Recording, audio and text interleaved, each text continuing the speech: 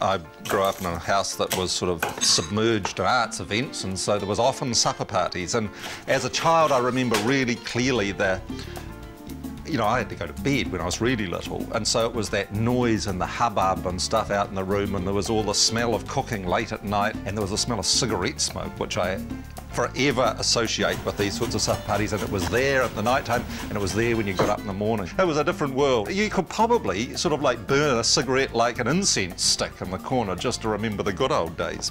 Tonight we're going to see the cheese rolls, which I really want to show you start to finish because they're just magnificent. My absolute personal favourite is the prunes wrapped up in bacon and cooked in the oven. There's just...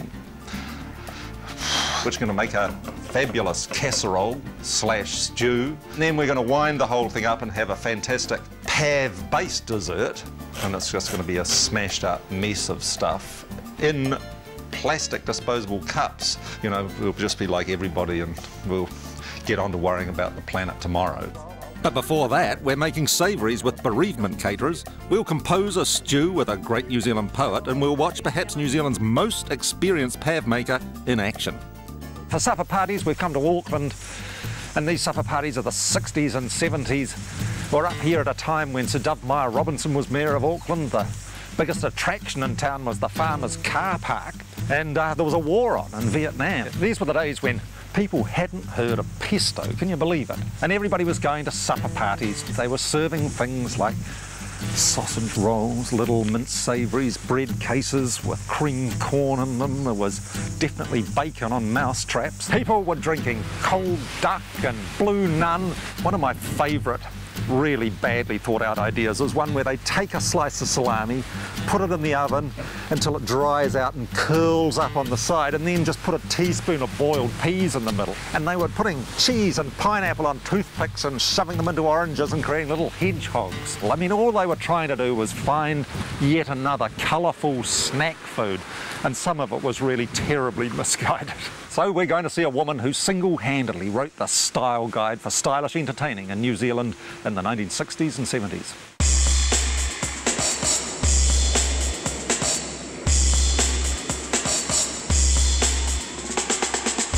Tui Flower, nutritionist and long-serving food editor of the New Zealand Women's Weekly.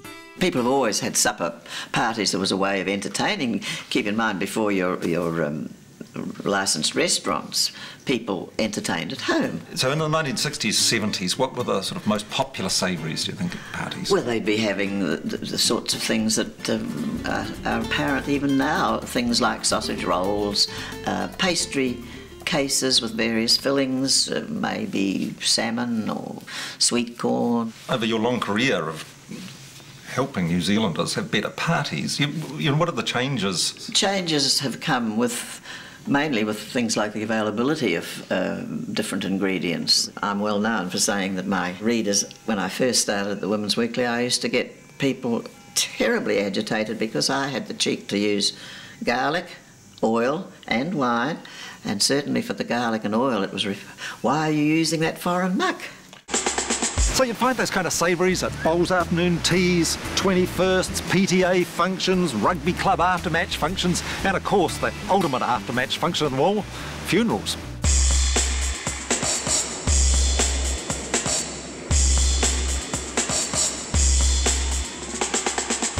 Bronwyn Richardson and Jodie Woolley have been catering funerals for 15 years, and they've hardly changed the menu in all that time.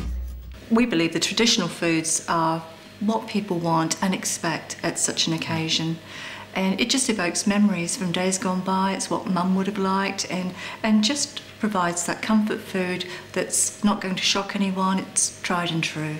I want to find out about the old savouries, and I can go to plenty of caterers who can show me how to make some sort of fancy Italian stuff on top of crostini or whatever, but nobody seems to really have the skills to make large quantities of good old-fashioned savouries. It's no use giving people what they don't expect and don't want.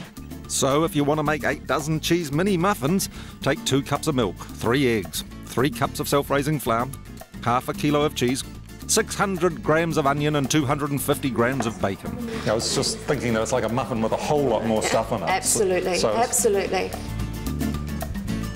And decorate them. Another one of their most popular nibbles is pinwheel savouries. While the cheese muffins and pinwheels bake in a moderate oven for 20 minutes, I take a look at their back catalogue. Well, look, and here, my favourite sausage rolls. The thing I really liked about their food was the scale of it and the sort of great generous platters, but the small pieces of sausage roll was just brilliant, because I think what's happened with poor old sausage rolls is they've felt everybody's attention slipping away towards salmon on this and that and the other thing, and so to compensate, the sausage rolls have just got bigger and bigger and bigger, going, look at me, and that's really not how a sausage roll should be. One bite, that was perfect. Well, and this is the new tomato sauce, isn't it? No, actually, what it is really, isn't it? Well, that's actually a mild chilli and ginger sauce. So again, for those people that want to be a little bit more adventurous, they can take your more traditional foods and use the dipping sauce. You'd have to be very careful to put it mild in case Nana had her top of her head pop off in the middle of the funeral. That wouldn't work, would it? Okay, so this is a cheese puff with a bit of red pepper.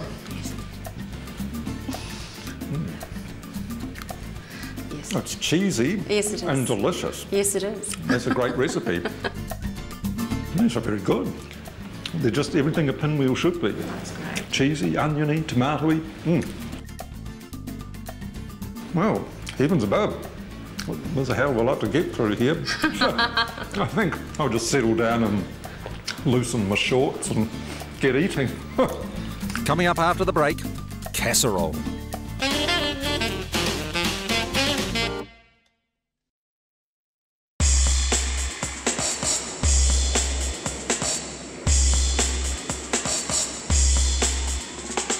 Our supper menu continues with casserole, and it's very clear from all of the readings that we've done that casserole has been around ever since people have been eating and cooking, you know, applying heat to food to cook it. Crock pot was the thing that really kind of catapulted casserole to its sort of pinnacle when everybody suddenly, and probably in the end caused its demise, because I think that somehow when there was a device which was sitting in the kitchen specifically to make casserole and cluttering up the bench, then everybody finally got sick and tired of the bloody crock pot and hiffed it out the back, and then they'd forgotten they could make it any other way. A lot of people ask me if there's a short answer to why casserole is such a great New Zealand dish, but I reckon that the answer, like the casserole itself, is long-winded. It's just a good old-fashioned Kiwi stew. You just can't beat it. Kevin Ireland, poet, painter, casserole maker. It's the simplest kind of cooking. That's why I do it, and that's, I think, why a lot of men enjoy cooking casseroles, because you can throw everything in and just leave it, walk away. We're going to chop up the meat. It's a piece of top side because that's so lean, but it holds together. You don't want to use your best fillet steak for a stew. Just something that it's tough enough to hold. And one of the nice things about a stew is flinging the ingredients in. You see, you just fling it in.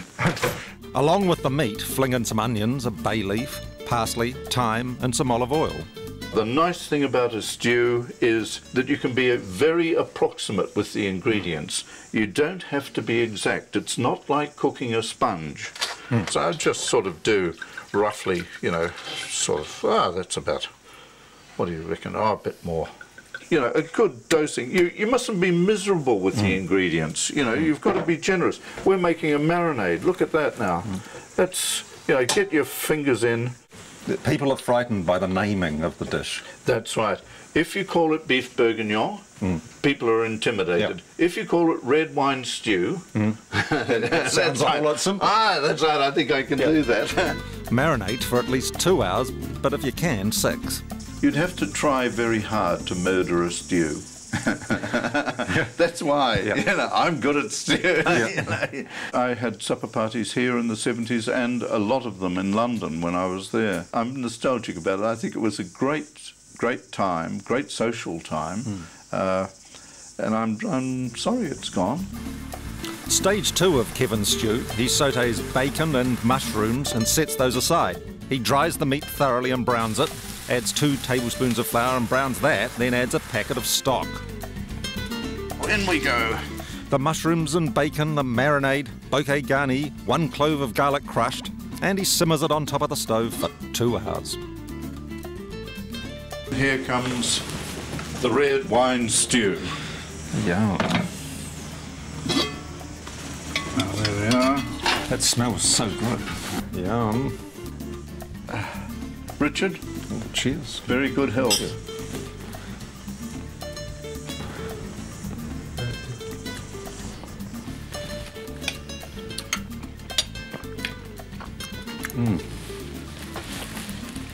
It's very brown and rich and round and big and meaty and delicious. And well, you're the wordsmith. Give me some more. I can't add to that. That's wonderful. I'm very flattered. It was very good. Kevin's stew was very, very good. I mean, almost as was better than mine. Well, thank you very, very much, Kevin, for making this absolutely wonderful stew for us. Well, thank you for giving me an excuse to make one. Now we're going to go and find ourselves an expert pav maker. It's an Australian and New Zealand dessert, and there's been some kind of issues over whether it's a New Zealand dessert or an Australian dessert. It was named, incidentally, after the famous Russian ballerina Anna Pavlova, who toured Australia and New Zealand in 1926. The Australians have always said it's theirs, and we've always sort of said it's ours, but fortunately we have academics, and they've spent an awful lot of time researching in great detail, sifting through many, many recipe books, and they've found the evidence that proves, beyond a shadow of a doubt, that it's a New Zealand dish. It appears in New Zealand recipe books long before it appears in any Australian books, although some people have suggested that that is because at that stage Australians hadn't learned to write. Now we can claim the pav. I think we can be more relaxed about the fact that we have to give away the lamington to the Australians, and we have shared custody of the Anzac biscuit, which is as it should be. Debbie Maguire grew up on a chicken farm and has been making pavs for 33 years. It's a dessert that's really well liked, but I'm not sure how popular it is that people are actually still making them all the time. Like, it becomes quite an event when you front up with one. Right, well, let's make a pav. Okay. Debbie, let's do it. First, beat 6 egg whites. So it's still got some moisture in it, just, you can tell it's going to peak if you put a spoon in there. For 6 eggs, we're putting in 1.5 cups of sugar. Now this is important. Add the sugar 1 dessert spoon at a time, letting it beat in before adding the next. It could take about 10 minutes. Probably only added about half a cup. But it starts getting a nice gloss on it. Now, is it Australian or New Zealand? Well, the good news is it's been proven to be New Zealand. Working it out. In order to get pav, we had to give away lamingtons. Oh, is that theirs? Yeah. Well, these are much easier to make anyway. They're a bit more impressive at a dinner. That's a really good point. Yeah. Those bloody Aussies over there now, and they're all covered in chocolate icing and coconut all over their fingers, going, shit, if only we'd got the pav. That's thick and glossy, sort of like a fashion model. All you do is fold in just a little bit of ingredient and then you're done. 4.5 teaspoons of corn flour, 1.5 teaspoons of white vinegar. Fold this in and then you just build the pavlova. Wow, that's the fun part. The shape that you want. Preheat your oven to 150, then when you put your pav in, turn it down to 120. Cook for 1 hour, then turn your oven off and take the pav out when the oven's cold. Let's not go to the table, let's just eat it now. Here, shall we? Do you want to have a piece? Yeah, right now. It does look good, doesn't it? Hurry. Okay.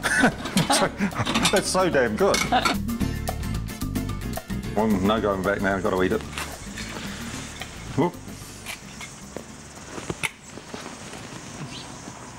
That's a really, really good pav. Richard, you say that almost seriously. It's good, isn't it? It's a serious business. Making a pav, this is no light-hearted matter. How can you describe the flavour? It's very pav. I mean, it's crunchy. It's textural and it's sweet, and it's the texture. It's the mixtures of the crunchy on the outside and the gooey on the inside, and the softness and pillowiness of the cream, and then the fruit, the tang and stuff of the passion fruit and the blueberries, and very fond of this. Very fond. Right, well, thank you very much for having us and showing us how to make a pav, Debbie. That's all right, Richard. Really enjoyed doing it. And so after the break, I'm going to be in my kitchen, that is if I'm not still here eating pav, and I'll be cooking if I'm not still here eating pav.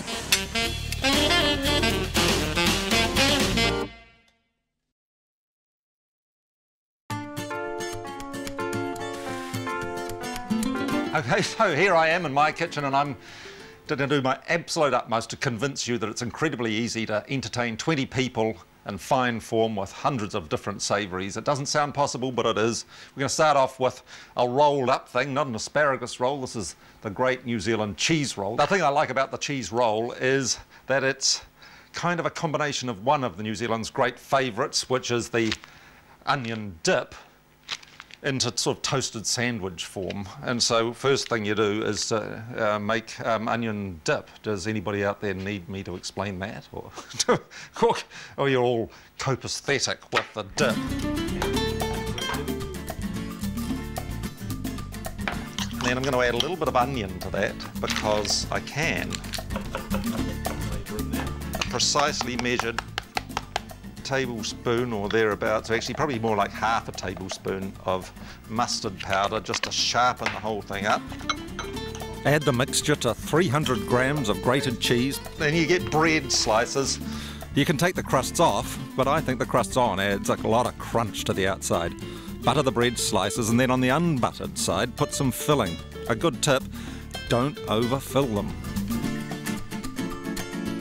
So you carry on making a whole bunch of those.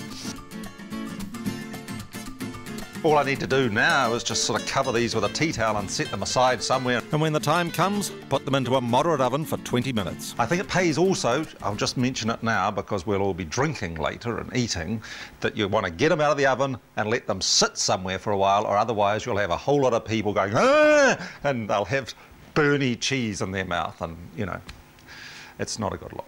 Right, well, I'll make another savoury for you. This one's an absolute favourite of everybody on the entire planet. And it's just so damned easy. Prunes, bacon, roll.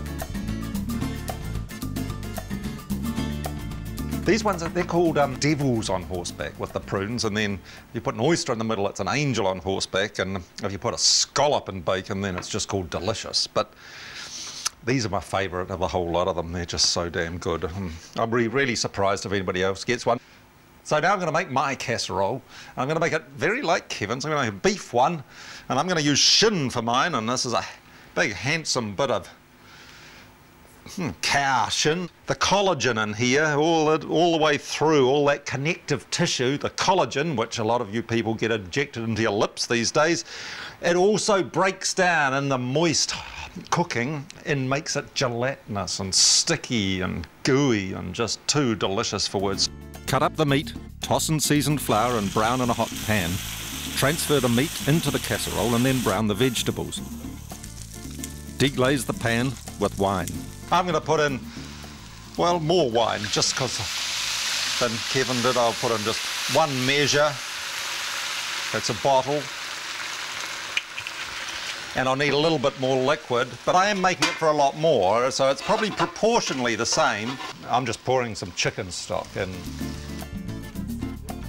Okay, so now I'm going to tip all that vegetable, wine, chicken stock in there, and I'm going to, pan's hot, I'll need my tea towel. And before I get it too filthy, I'd like to show you tea towel of the week, which is the Auckland City tea towel here with Queen Street, Albert Park, the bridge, and One Tree Hill here. They've cut the tree down now, so they're going to replace that with Nicky Watson in the new issue of the tea towel. So it's a lovely one. I'm very fond of it. Add whole pickling onions and mushrooms. So it's going to go into the oven at 180, which I think is the perfect temperature for this, because if you put it in any hotter than that, all the muscle tissue is going to go tough, and it just takes time to melt down the meat and to make it tender and delicious. You've got to have that temperature, you've got to have it in there for a good length of time. If you don't have time to make this, I'm putting it in there for 5 hours. If you don't have that much time, just do something else. A chicken's a good idea. My pav dessert, it's quite simple. You just give it a bit of a biff. And then we're going to throw that and all this fruit here, the blackberries or whatever, just whatever fruit you can get.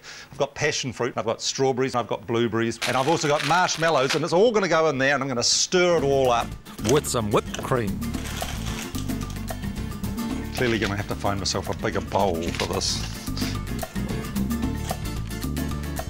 You can't just keep on stirring it endlessly because you'll either turn it to butter or smash the fruit up and you'll just have a mess. This is supposed to be for 20. I think it's actually for about 200. You guys should all come over. Quickly, hurry. Or alternatively, it could be an intimate dinner for two, a bowl each.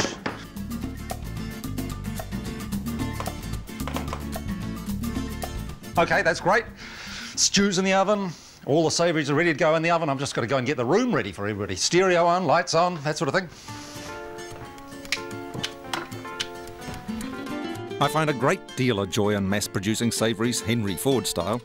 I've only shown you two, but if people hadn't arrived for the party, I'd probably still be making them. There's a couple of bread case ones here, mushroom and sort of savoury cheese ones, some little quiches with shrimps on top. I don't know what happened there. Chicken sandwiches, got to have those. Vol au vents, these have got a chicken curry mixture in. Goodness knows what I was thinking. Meatballs, chicken liver pate, and these things, these are my personal snack. I don't think they'll make it through to the other room. Prunes and bacon, yum, and then toasted cheese rolls. And my casserole, my main course. Got all these lovely little old Temuka plates from the second-hand shop to put it on, and oh boy. I actually think Kevin would even like this one. It's, well, it's rich and sticky, and oh goodness, it's delicious. I've made a wee rice dish there to go with it. That should satisfy any vegetarians who can't manage all this stuff too. And well, hell, I'm going to have one of these cheese rolls before those guys get their claws into them all.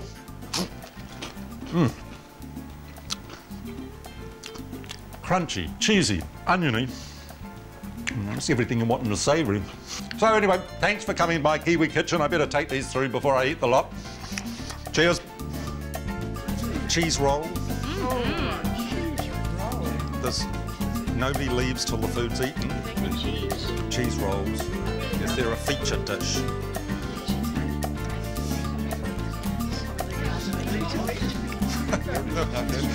Well, it works.